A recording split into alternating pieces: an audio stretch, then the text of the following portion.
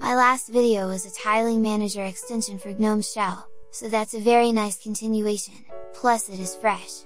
It arrived just 2 days ago. And as always, these Windows videos are really for GNOME users, to get an idea what the competition does. Some basics before. PowerToys is by Microsoft and it is open source, but it doesn't come pre-installed in Windows. At least for now we need to use an installer from Github releases page. It includes 2 functionalities, but more are going to come. The first is a shortcut overlay viewer, and the second is a tiling manager that Microsoft calls Fancy Zones. And I will start from the boring stuff, the shortcuts overlay. So, we hold down Super, and we get a full screen window with Windows shortcuts as expected. Nothing really fancy here, apart that placeholder that is so great idea. Let me show you how it works. First we need to open a window. And now we can see the shortcuts for this specific window. Okay, that isn't so useful really, but it is the design that makes it looking cool. Next is the tiling manager, and I won't go extensive here because it was released just 2 days ago, and I assume it will get massive development, so things will be very different very soon. However, even on the initial release is already better than any tiling manager in Linux. And if you don't believe me, check it out. It doesn't work super and it has bugs, but I will try my best to avoid them, as I do with my GNOME videos. And since this is Windows, everything starts from System Tray. I won't go through Fancy Zones options, you can pause the video and read them if you want. I will only set the color to pink.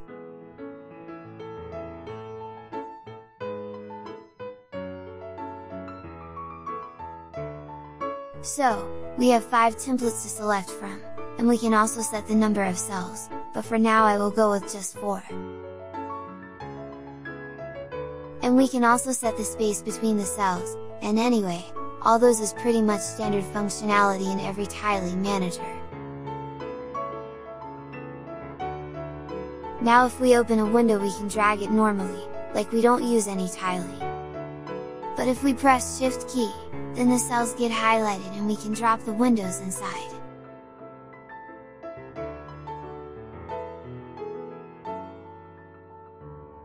I know!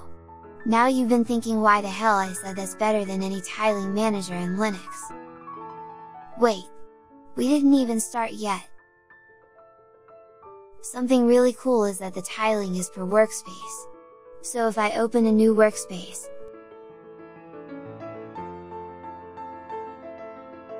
and then a window inside it, and move it with Shift, there won't be any tiling template, meaning we can set different templates on each virtual desktop. But I know, still nothing impressive yet. Just wait! To make things easier, we can also rename the virtual desktops. The main idea is this. We can create special workspaces for specific tasks, that work with apps that are registered for restart.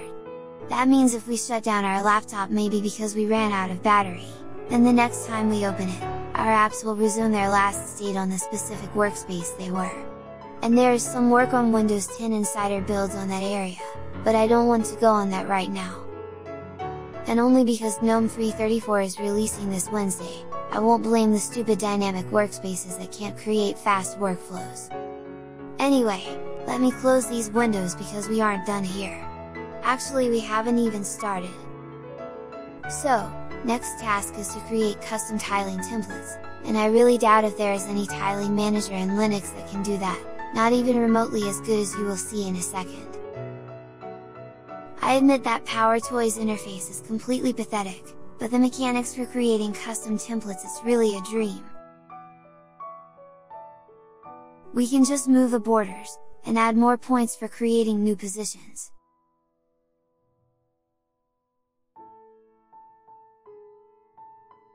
And we can save our templates too! Not in a text file, but in an actual UI that even has previews.